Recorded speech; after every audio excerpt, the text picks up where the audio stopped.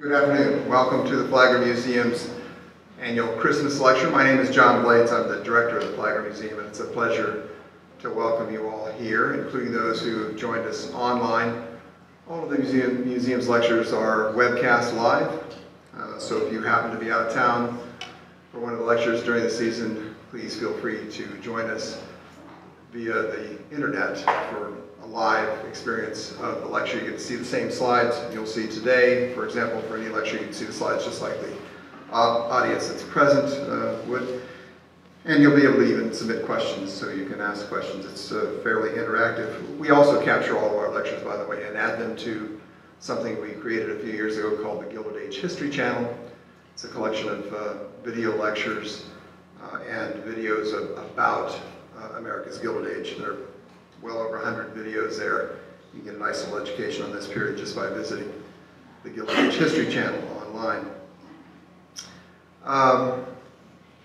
Let me just take a second to remind you, if you've got anything on your person that can make a beep during the lecture, this is your chance to turn it off. So cell phones, I guess pagers just don't exist any longer, so we'll skip that. Cell phones. And if you happen to wander in with one of the audio tour wands, this AV system can actually activate the internal alarm on that audio tour wand. So please hold that up so the staff can come collect your audio tour wand. For all those of you who've lectured, you know how disturbing it can be to have one of those alarms go off or a cell phone go off in the middle of the lecture. We want to certainly prevent that. I want to take just a second to thank our lead sponsor for the Christmas lecture. It's BMO Private Bank. It's because of good sponsors like BMO Private Bank that we can offer many of the programs we do here at the museum. We're pleased they've been a sponsor of this Christmas lecture for many years now. We're pleased to have them as a sponsor. I also want to take just a minute to thank the education director and her staff for pulling this lecture together. There's a lot of work that goes on behind the scenes to prepare for this lecture and to make things go relatively smoothly. Our lecturer today, Miley Theobald. Do you always use all three names, Mary? Okay, see? Mary Miley, and you'll know why that's important in just a minute. Miley Theobald was born in West Point. She's a self-described Army brat. She went to the College of William and Mary, and she, for years, was a professor of American history and museum studies at the Virginia Commonwealth University. You can find out a lot about her at her own website, which is simply marymileytheobald.com. She worked at Colonial Williamsburg for how many years, Mary?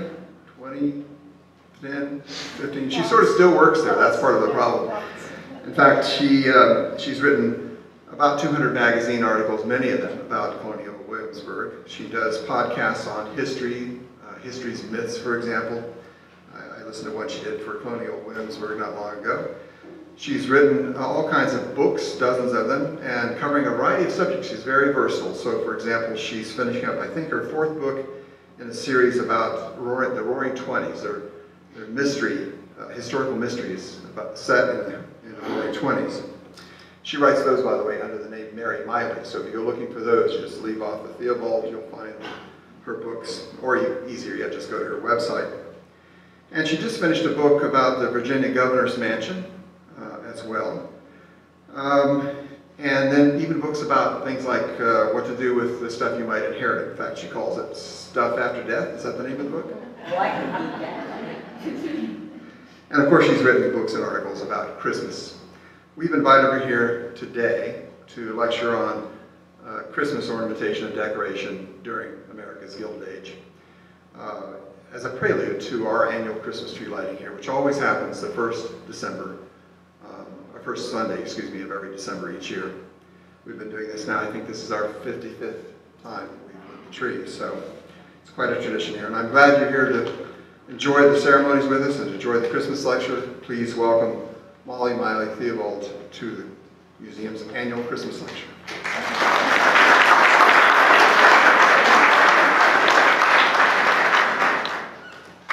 Thank you, John.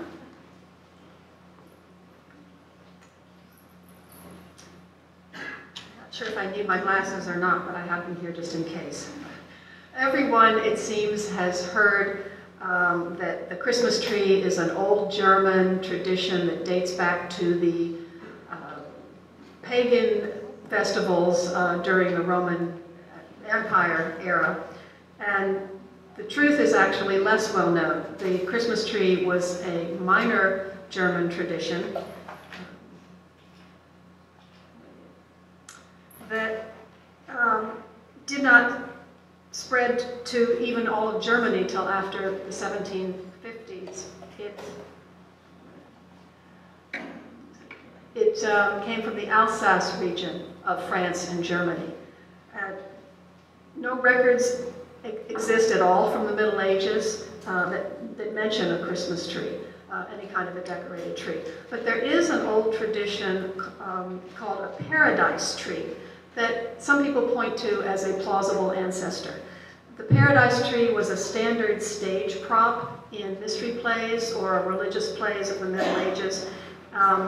The story of Adam and Eve always had a tree on the stage that was hung with some red apples. And this had to do with Christmas because the traditional date for Adam and Eve's birthday, this seems a bit of an oxymoron here, but was December 24th. So the mystery plays about Adam and Eve would be scheduled for the time just before the Christmas season. So there are some who see the paradise tree as a precursor to the Christmas tree, and they say, well, the apples are the precursor to our ornaments.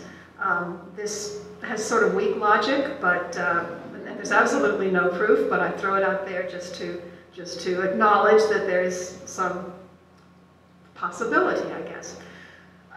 The historians are kind of a troublesome bunch. They always want documentation. And the earliest documented hint of a Christmas tree comes from 1561.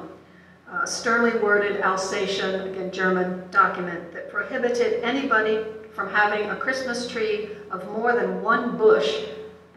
You couldn't have more than one bush of more than 8 shoes length.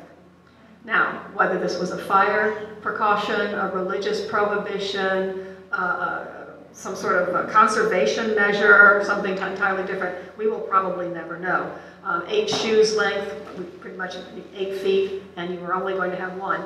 But one thing we do know is that you don't pass laws unless people are doing something. So obviously there were people who were disturbing others by their excessive Christmas tree height and number, and the law was aimed at them. A few decades later, in 1605, which is just 1 year before the English set sail for Jamestown, first settlement in English North America, that comes the first description of a decorated Christmas tree.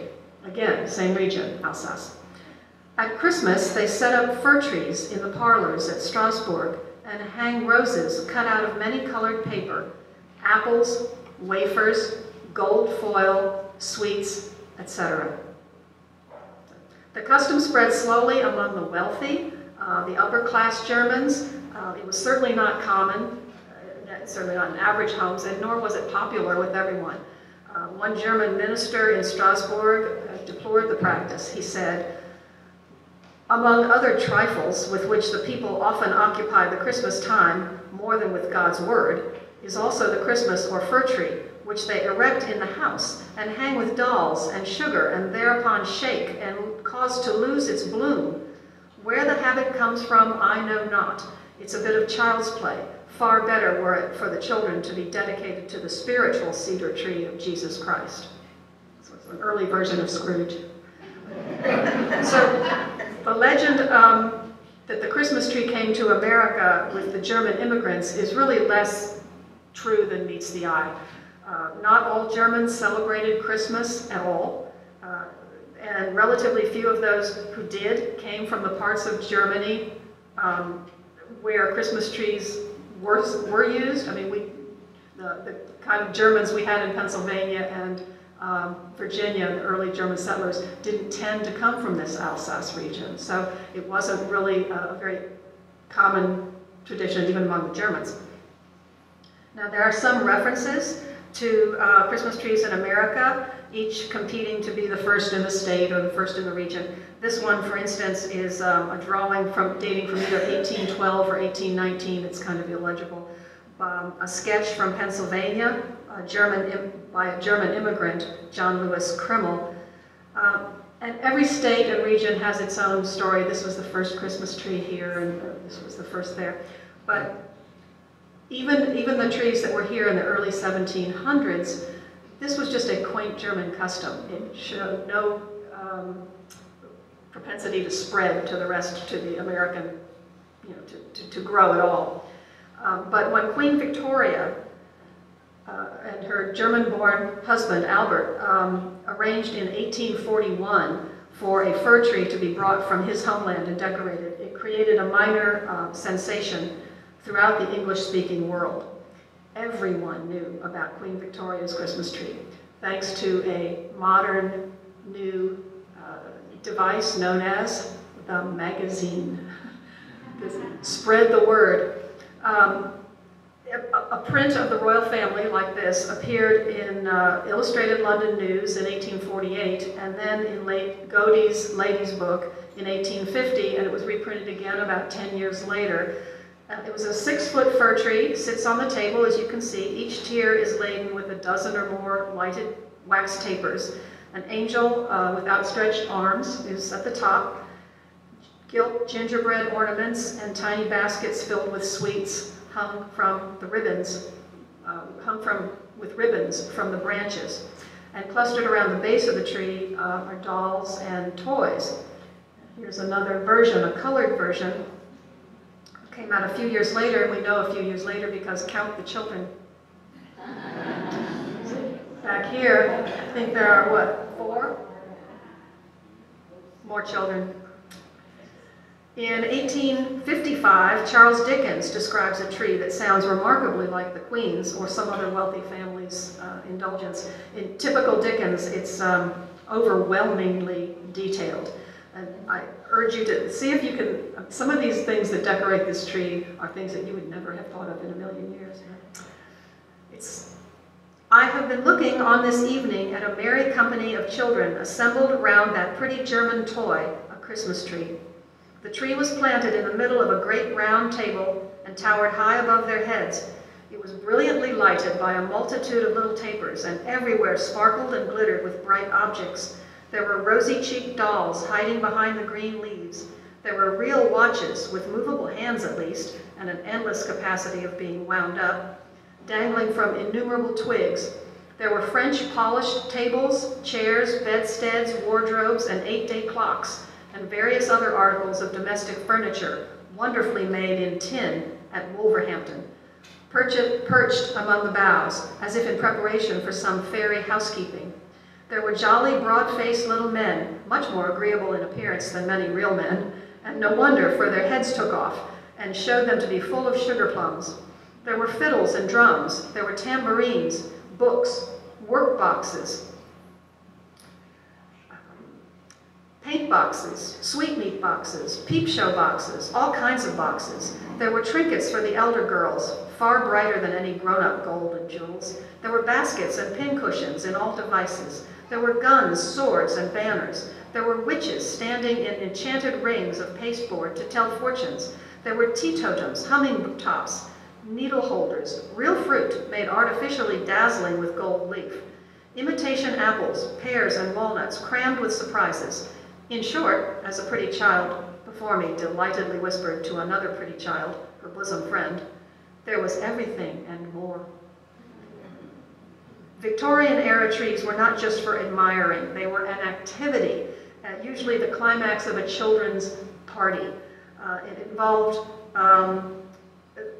lighting the candles, and then the doors were thrown open, the guests came in to ooh and ah, and then they put the candles out, and then someone, usually the father, would pick off the ornaments and pass them around. And in some instances, each ornament had a name or short verse attached to it, and in others, it was left to the discretion of the distributor. Here's an example of the father passing out the toys. or ornaments. Little paper cornucopias like this were filled with sweets, and cut out cookies and polished apples were devoured. The toys and trinkets were taken home. There's another father. This is a Winslow Homer, by the way, from 1858. And everything, of course, the candles are all extinguished and the tree is safely removed. So it was an event. It wasn't something that stood up in the house for weeks like we do today. Now, Prince Albert's Christmas tree certainly caught the public's imagination, but it was not the first Christmas tree in England, as is commonly thought. Queen Victoria had actually seen one when she was a child, a little girl, in 1832, as a little princess, and she had written in her diary that her Aunt Sophia had set up 2 trees hung with lights and sugar ornaments, all the presents being placed round the tree. And long before that, in 1789, Queen Charlotte, the wife of George III, who was the last king of America, sent to her native Mecklenburg-Strelitz in northern Germany for a Christmas tree. And the Queen's physician, John Watkins, described it. "A charming imported German custom," he wrote, "with bunches of sweetmeats, almonds, and raisins in papers, fruits and toys most tastefully arranged on its branches." Well, charming it may have been, but it didn't stick.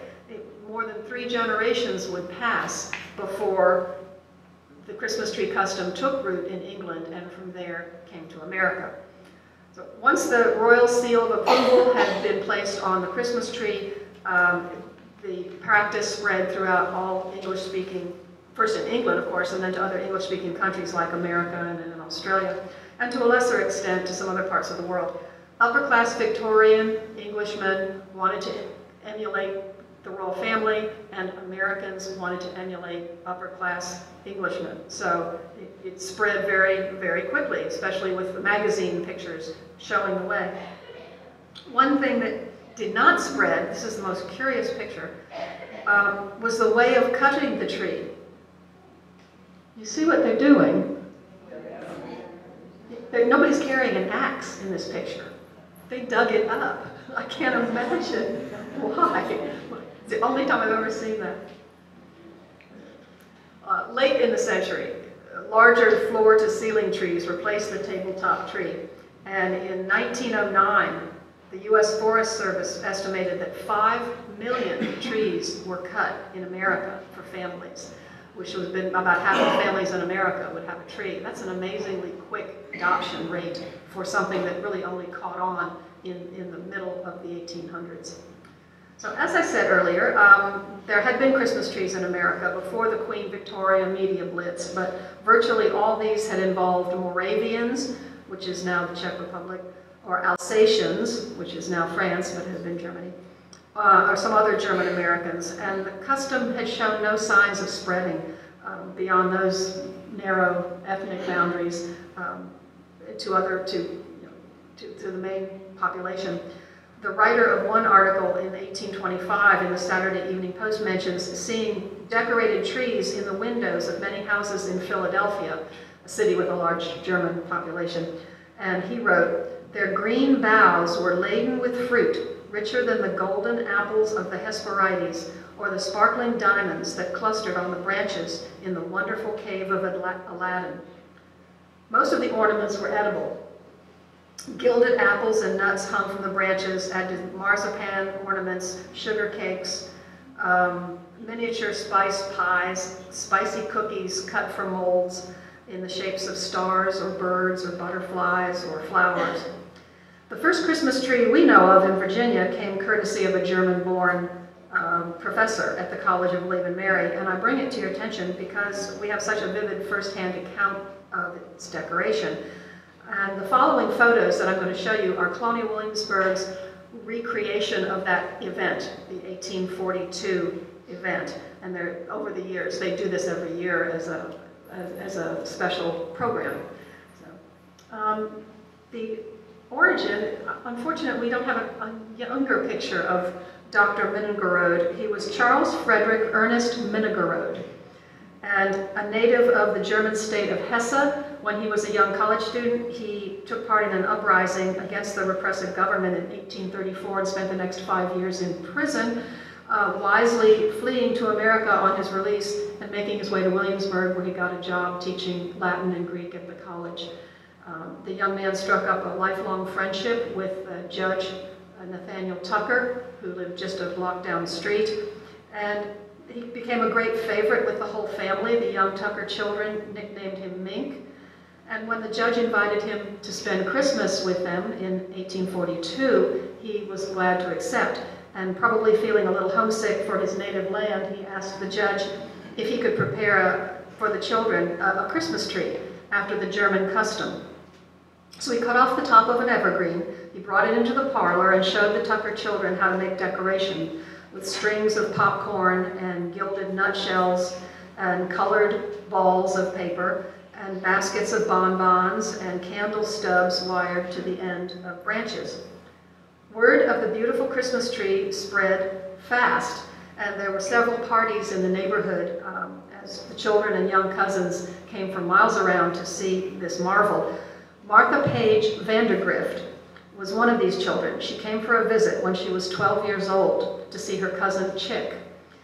She recalled the event years later in the 1920s when she was 95 years old, and she said to the newspaper reporter, he, meaning Minigorod, he said his holiday wouldn't be complete without it, and he wanted Chick and me to see one for the first time. He set up an evergreen in the sitting room and decorated it with candles and bits of bright paper, and way at the top of the branches he hung a gilded star. We children danced and shouted for joy when those candles were lit one by one. We've never seen anything in the world so beautiful. I've never had a merrier Christmas than that one, never, ever, and I've had 95 of them. Mrs. Vandergrift was right on the mark when she said that the judge enjoyed it as much as the children, because every year thereafter he continued the tradition, which for the rest of his life, and that sort of marks the point where the German tradition seeps into the American tradition and becomes more of an American custom. Now, by mid-century, Christmas trees were spreading into other homes with no known German attachment. Robert E. Lee's children enjoyed a tabletop tree at their quarters at West Point, New York, when their father was superintendent of the military academy. That was a few years before the Civil War. In 1856, President Franklin Pierce was the first president to set up a German tree in the White House. And in Washington, D.C., the Center Market was where you went to buy greens and trees. And since those trees came by the wagon load from Virginia or Maryland, the first Christmas tree at the White House must have been from one of those two states. Now this picture is from New York, the New York market. I don't have one of the Washington one. And it dates from about 1885 to 1895, and I expect that one in Washington looked much like it. Judging from the period photos like these and prints, African Americans dominated the business of providing trees and greenery. This is another print dating from 1875 from Harper's Weekly. During the worst winter of the Civil War, President and Mrs. Jefferson Davis decorated a Christmas tree and took it with presents to the Episcopalian orphanage. This is the recreation of that tree that's done every year at the White House of the Confederacy. I should have back up. I wanted to point out this is such a pitiful print.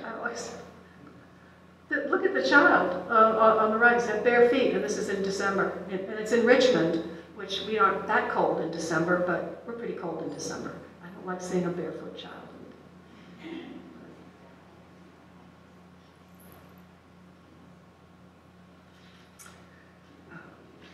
Newspaper and women's magazines continue to spread the Christmas tree tradition, such as Ladies' Home Journal and the ever-popular Godey's Ladies' Book. And pretty soon all ethnic groups and classes were experiencing a Christmas tree in some fashion. The ever-popular Godey's Book, backwards, Godey's Ladies' Book, ran a story that described the dressing of the Christmas tree with detail enough for anyone to follow. This story is the first to tell of a tree reaching from floor to ceiling. Listen and see if you think this would work. Put green baize fabric, then tack it down on the floor. Put a large ceramic jar in the middle, and the tree is going to be held in place with wet sand and the whole base covered with green chintz to conceal the jar. That will never work. And you know that isn't going to work. That sand is not going to hold a floor-to-ceiling tree. It's going to tip over. So I don't believe anything in this article. Anyway, it goes on to say, a cushion of moss surrounded the base of the tree, and presents were placed on the moss. Pieces of fine wire were passed through the bottom of tiny tapers or candle stubs and twisted under the branch to fasten them to the tree. A drop of alcohol on each wick would make it light more quickly when the time came, but first the tree must be decorated with long strings of bright red holly berries, threaded like beads on fine cord, festooned in graceful garlands from the boughs of the tree, with bouquets of paper flowers, tiny flags of gay ribbons, stars and shields of gilt paper, lace bags filled with colored candies, and knots of bright ribbon.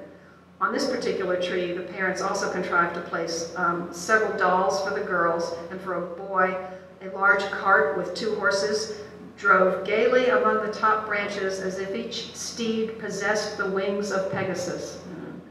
Wooden animals romped on the moss, and at the very top, an empty gilded bird cage waited for the canary that was to be one child's gift. Now, reality was a lot less elaborate than this, especially during the Civil War when few people had much of anything to celebrate. And as this print shows, this is a very scrawny little tree in the corner without much on it or around it.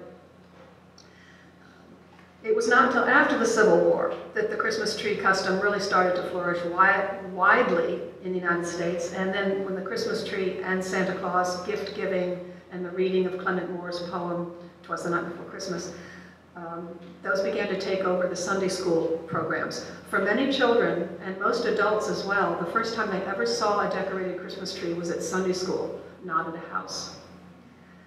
During the last quarter of the 19th century, families had Christmas trees at home, and they loaded them with small toys and edible ornaments, almost always gingerbread. And they usually placed a star or angel at the top.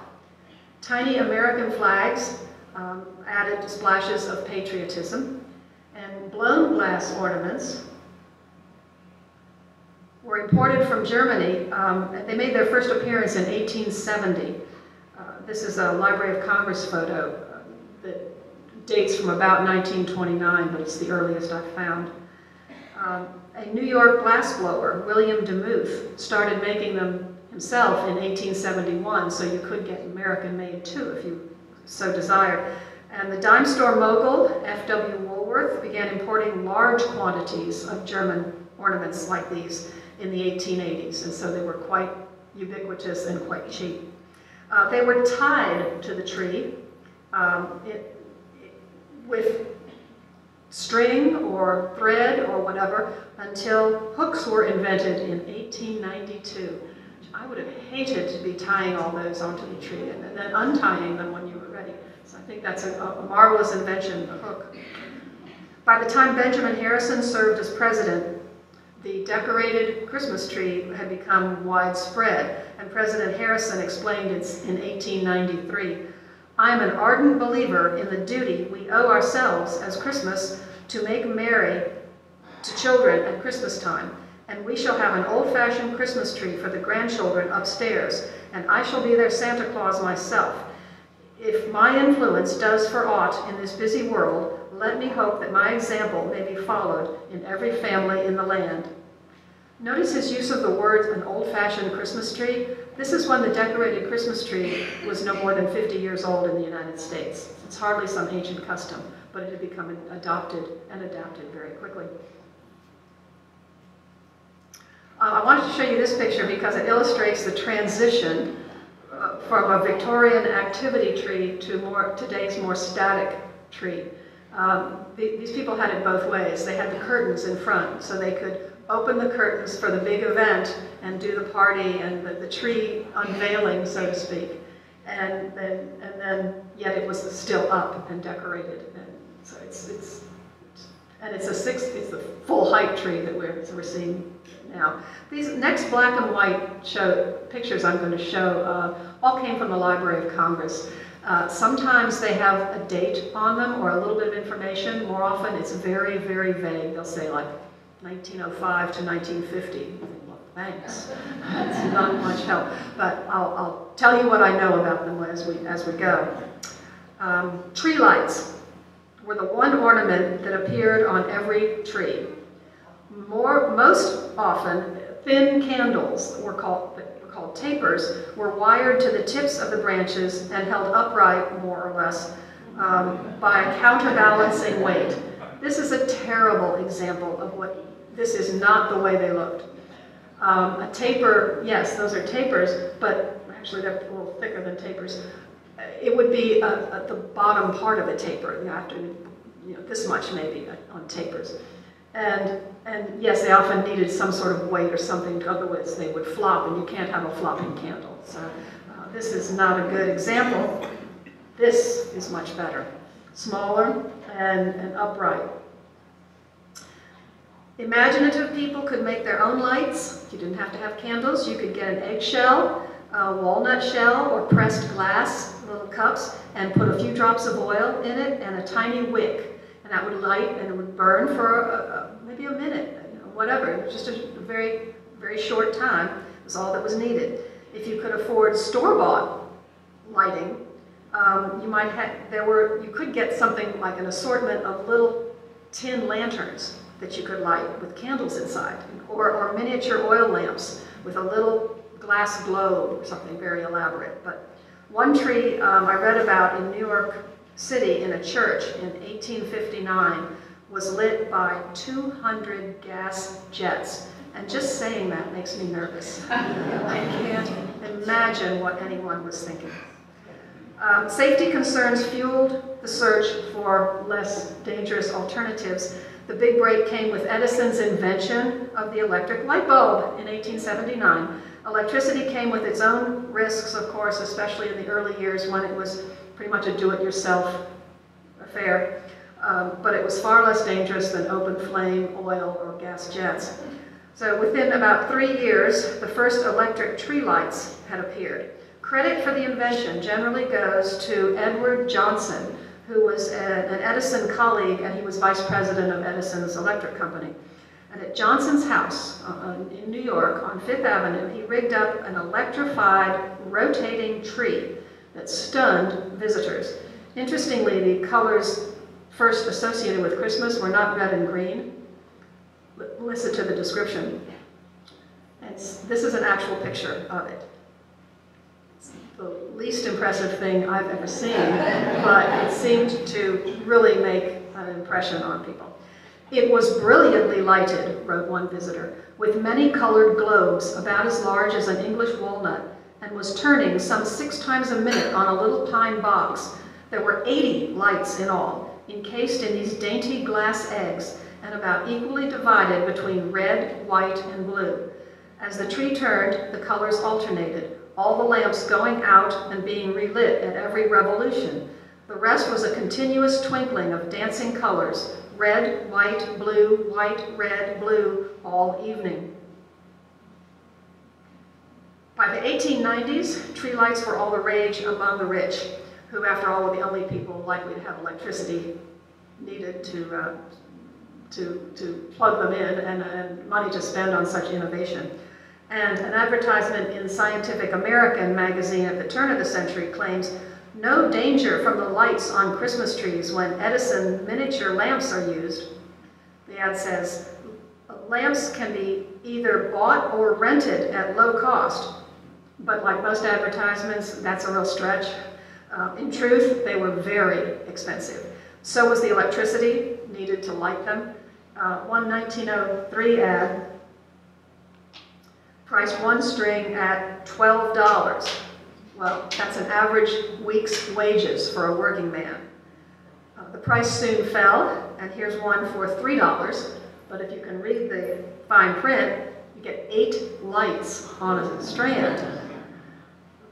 It's going to be expensive.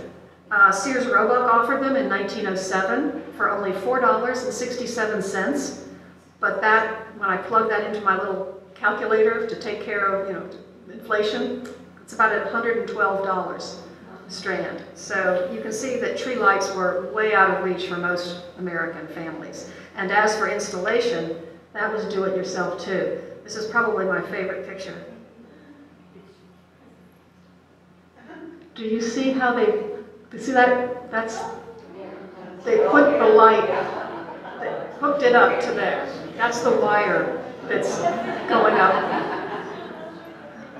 The ads claim anyone can readily wire and put up the lamps if there is electric current in the house. Right. This is the day before there were plugs on the walls. You had to find, hook it up to an existing lighting fixture. So this dates from 1919, by the way. Whatever the cost or the difficulty, Edison's miniature lamps enjoyed brisk sales from those who wanted to enjoy their tree without standing nearby with a bucket of water in nervous anticipation. And by the Roaring 20s, the increasing availability of electricity and the decreasing cost of lights brought the electric lights down to a point where some people could start to afford them in the middle class. This Christmas tree is interesting. It dates from 1900 and was at the Wright family, as in the Wright brothers in Ohio, and I like that one. This is one, this is from a 1907 magazine. It gives a little poem, but it shows very clearly what ways you might decorate your tree. And this is 1921. We actually know this is the Secretary of Labor, James Davis. I'm sure we all remember him. I know, this is interesting.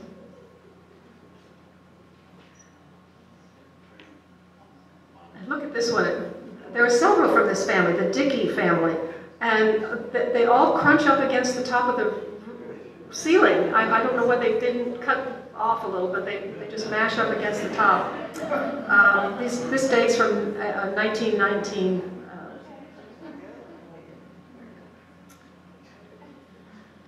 We know that this is Madame Reiser. Don't know anything about her, but this is what her tree looked like in 1922.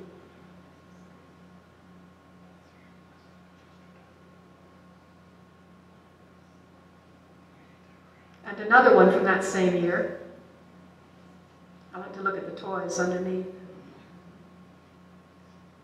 What I've noticed is our idea of the triangular, or conical, I should say, shaped tree is relatively new. They just had a big tree. It didn't get pointy at the top as they trim. All ours now are trimmed that way.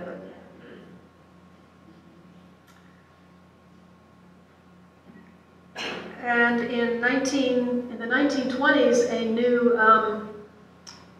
sort of decoration came to America. It originally came from Germany. It was tinsel.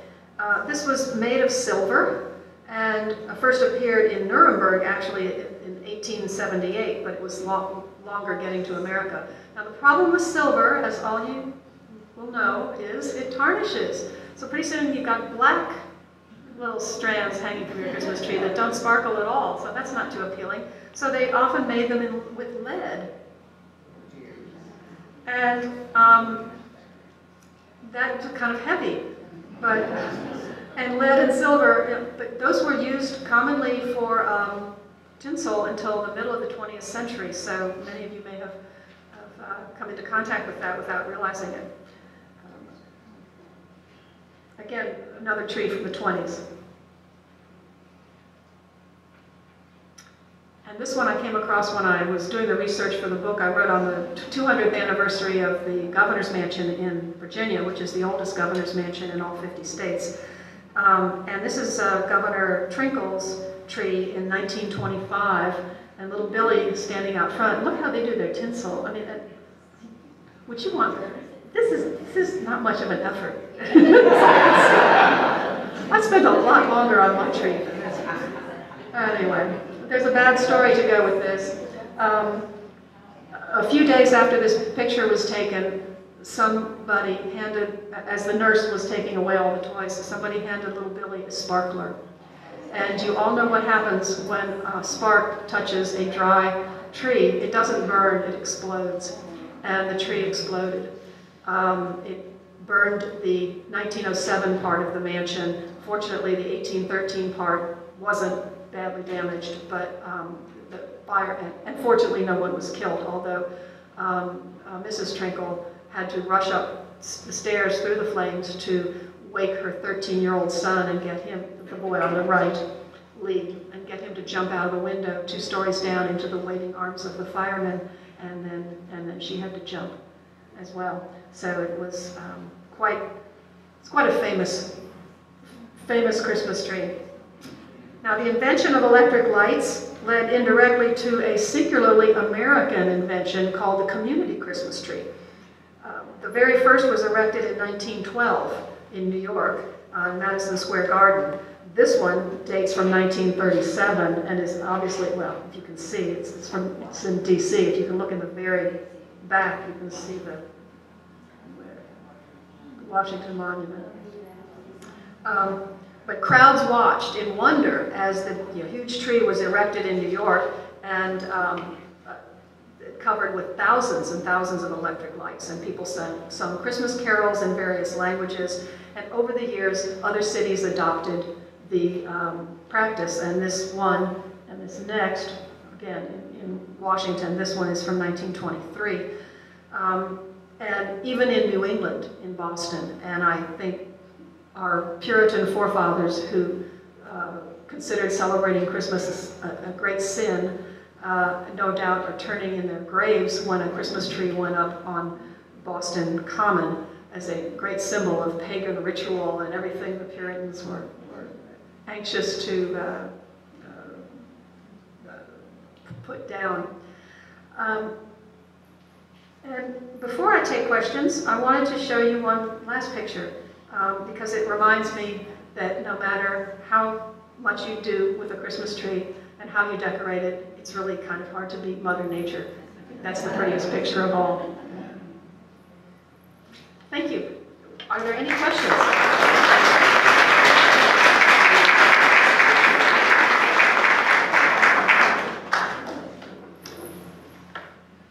Yeah, it's going to be a little hard for me to see. I don't, go ahead. You set my mind afire. You mentioned the blacks dominating the market. It got me thinking about that must have changed over time because now you have like tree farming. But what was the connection with, why were the blacks involved? And then while I'm at it, talking about all the connections that you could make with miniaturizations, dollhouses, lino trains, all the whole complex. Well, you better stay afterwards so we can talk for a long time. You couldn't go too far. When people started wanting greenery, they would just walk over to the woods and get greenery. But as the cities grew, you can't walk, it's too far.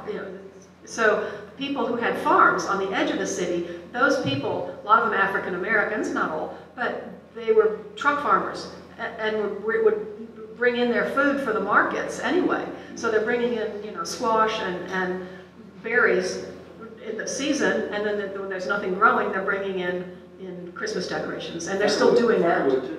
Sure, because you can't go out and cut your own trees. So yeah, it's just a service. Yes, ma'am. Yeah, I wanted to know, when did the tradition start to put a tree in Rockefeller Center? Okay, when did the tradition start to put a tree in Rockefeller Center? I can only tell you Madison Square Garden, 1912. I can't tell you yeah, I don't know. Yes, ma'am. You mentioned earlier that with the candles were lit, maybe for that evening, just momentarily. Yeah, for a few minutes. So it was usually just for one event, and then that was Yes. That was it. Yes, the Victorian Christmas tree was a party event, like a game or something, and then you handed out all the ornaments, and it was gone, taken away. That was the end of it. Yes, sir. What about when the Christmas tree for the wreaths installed came about? I'm sorry, When did wreaths come about? Wreaths. Wreaths? Okay, let me think. Earliest, I need one of my, it's been a while since I've done this. earliest I remember seeing wreaths, they were never on the outside of houses until the early 20th century, but I have seen some inside the house, like inside on a window. And I'd say around the Civil War, but I'd have to go back. I'd have to look in one of my books. I can't remember off the top of my head, but I've got that in a book called 4 Centuries of Virginia Christmas. Yes? Do you know if the Christmas tree was part of the original Nutcracker? No, I don't. Was the Christmas tree part of the original Nutcracker ballet in Russia? What date was that? 1880s? Probably was. It probably was. I'm just guessing. I don't know. No, I would think that probably because the Russian royal family was copying the German and had a lot of German connections, intermarriage. So I would guess so, but I don't really know. Yes. I noticed that in the house here, there are a lot of paper cutout ornaments of angels and things like that. How far back do those go in popularity? How far back do the paper cutout angel ornaments go? I haven't seen those, so I can't tell you, but maybe. I mean, as a style of ornament, how far back? That style. Don't know. Think about it. I haven't seen those in any. I haven't seen references to them. I've seen references to angels on the tree on the top, but cut out paper angels, I haven't seen anything like that. So. Yes. As you know, Colonial Williamsburg does magnificent decorations during the holiday period. I've often wondered, how true are those decorations to the period that Colonial Williamsburg represents? Not at all. How true are the decorations at Colonial Williamsburg to the period they represent? Now, I'll tell you the story. When John D. Rockefeller Jr. was restoring Williamsburg, first of all, they had no clue that anyone would ever want to come during Christmas. They thought, who would bother to come to a place like this during Christmas? And stunningly, people did. I mean, it was restored in the 20s, and by 1930, people were coming, and they're coming at Christmas. And so, what you have to realize is in Williamsburg then and now, people live in those houses. It's mostly employees, but people live in those houses. And in the 20s and 30s, it was not mostly employees. It was still people who owned the houses or had lifetime leases. And so, although colonial Americans did not decorate at all outside the home, period, nothing. But in the 1930s, Americans did decorate. And Colonial Williamsburg wasn't in a position to say, you can't decorate at all because you live here. That wasn't going to go over big. So, but they were afraid if they didn't say something, there would be, reindeer on the roof and flashing colored lights. And so they said, okay, we're all going to decorate. We're going to have a contest with a prize, money, a big prize, for the best decoration with natural objects. And it could be fruits or seashells or dried pods or some kind. Anything natural that would have been available to colonists in the 18th century was fair game. And so that's what people use, and the contest caught on in that sense. And Colonial Williamsburg officials have tried ever since to say this isn't the way the colonists decorated, but you can't get that out of people's heads that this is the way it decorated. But no, in the 18th century, fruit, especially during the winter, was a rare commodity. And if you were lucky enough to have an orange from the Bahamas or some late apples from Maine, you ate them. You didn't hang them on your door for the squirrels to eat or to just rot on your door. Trust me, they would have been appalled that hanging fruit on the door would have occurred to precisely no one in America at that time. So. Another question back there. Yes, I noticed that there's some religious symbol on the trees, like the angel or the star. Yes. But I haven't seen the crèche, the French. The crèche. The crèche, yes. She didn't see a lot of crèche. No, it's not often. No, it's not very American in these years to do that. So you don't see much of the crash. Question here? Your age is the Rockefeller, that was 1933, that the official Rockefeller, the tree started, but they had it on during the Depression. 1933, okay, she looked it up. She on her. Googled Yes. it online. Yes, that's what we need. Hooray. Decorated their own trees while they were working during the Depression. And they started with little trees, not the artificial. Okay, okay. Thank you, that was great. All right, well, I'll be here after for a while. If anybody wants to come up and find me, you can do that. Great, thank you. Thank you.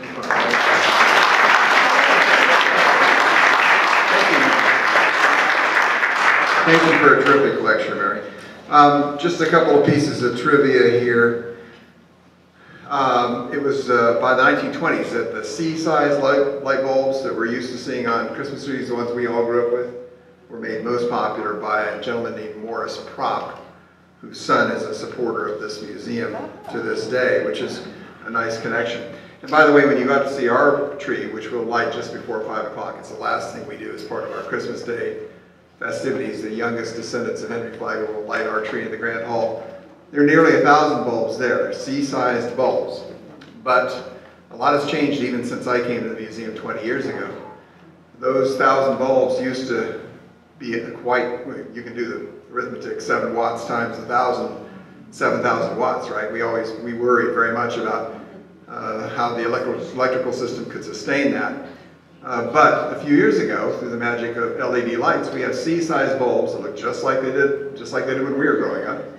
And we light the whole tree, nearly 1,000 bulbs for the power it used to take to light one 60-watt incandescent bulb. So something Henry Flagler and his contemporaries would have loved because, of course, they were technophiles, made their fortunes through new technologies. We're glad to be able to keep a tradition alive, but do it at 60 watts instead of 7,000 watts. I want to thank again our sponsor, BMO Private Bank, for making this lecture possible. I want to encourage you to